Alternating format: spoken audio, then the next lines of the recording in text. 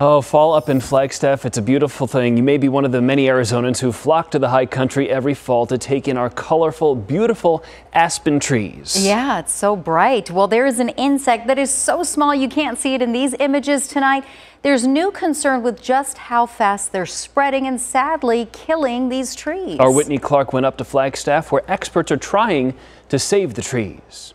Explode is really enormous. And so you can see that, so like the darker scales. They're called oystershell scale, an insect with a waxy cover that's about the size of a sesame seed. Beautiful aspen has a white trunk.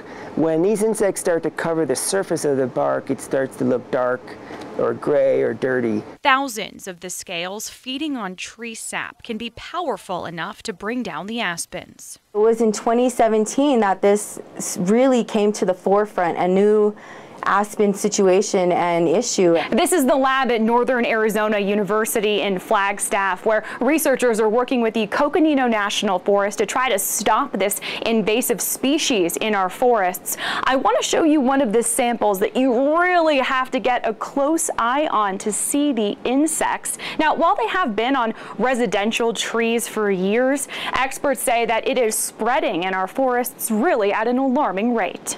In fact, oystershell scale have been around for about 200 years. Scientists are lining up samples of infected stems to prevent trees from dying in the future.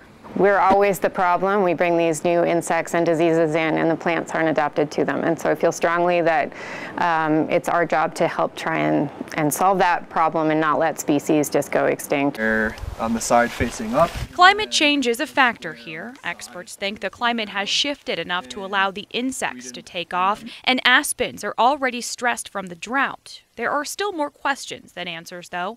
Aspens make up about 1% of the Coconino National Forest, but the Forest Service says they are incredibly valuable, and thousands are being hurt by the scales.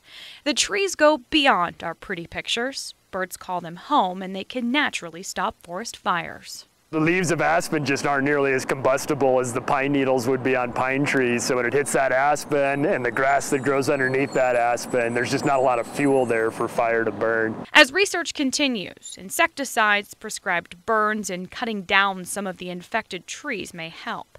Aspens are rare in our state, and rest assured, scientists are working to keep them in Arizona for decades to come.